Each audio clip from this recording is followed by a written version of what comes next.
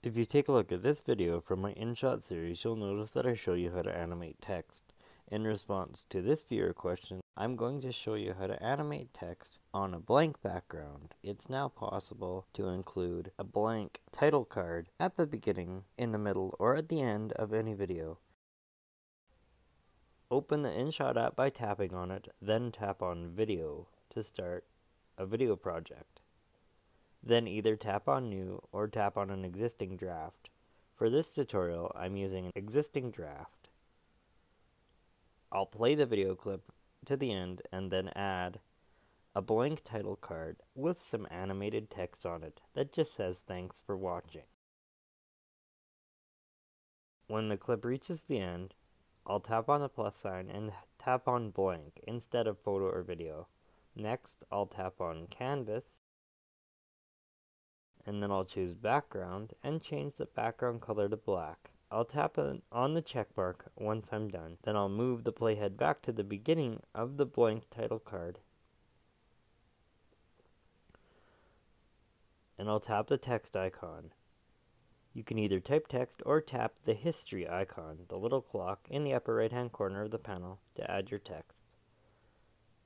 If you use the history icon, it will place the text on screen with all the formatting that was previously applied. Next, I'll choose an animation after tapping on the Animations tab. If you missed how to get to the Animations tab, stay tuned to the end of the video, as I will also create a title card at the beginning of the clip. If you're using the Pro version of InShot, you have access to these looping animations. But since I'm assuming this viewer is using the free version, I'll choose an animation from the basic animations above it. Once you choose your animation, you can add an extra blank title card on the end so that you can clearly see the out animation that I've chosen. Now I'll move to the beginning of the video to add another blank title card. I'll tap on the plus sign and then tap on blank once more. You should only have to set the background color once. Now I'll tap on the text icon and I'll use the history icon once more.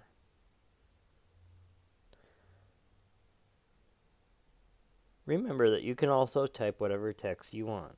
Notice that when you use the history icon, it retains the formatting of text that you've previously applied. You can pinch and zoom to resize and reposition the text.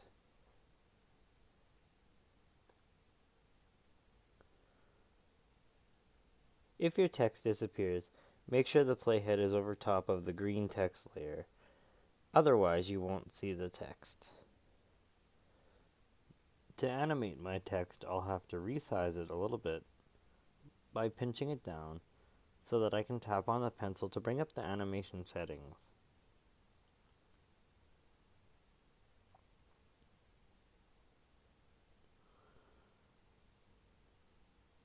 I'll need to make sure the text is selected once I resize it, then tap on the pencil. I'll tap on the moving icon to bring up my animation settings, which are the same as before. Notice In is selected. This is the animation for when the text first appears on the screen.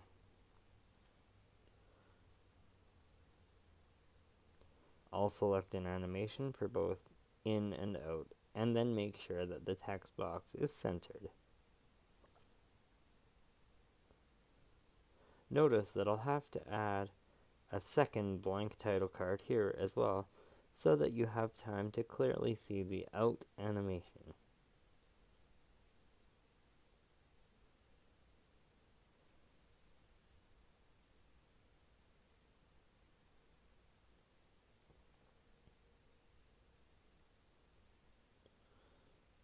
That looks great.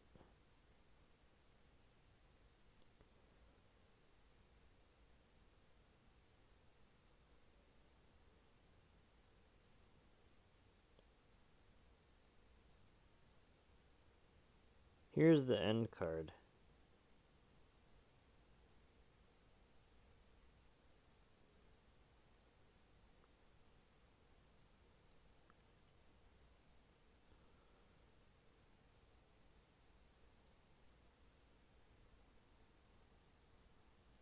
Make sure that the playhead is in the exact position where you want to add the second blank title card. If I scrub to the end card, notice that there's 3 blank end cards added here. I only need 2, so I'll tap on one of the blank end cards without the text and remove it by tapping on the trash can icon. Then I'll tap the share icon and tap on save. Don't interrupt the export at this point, because if you do, you may have to repeat the export process because the video may not export properly. When the export is finished, you'll find the completed exported video inside your camera roll. The export has completed successfully. Here's the title card. The video clip begins to play.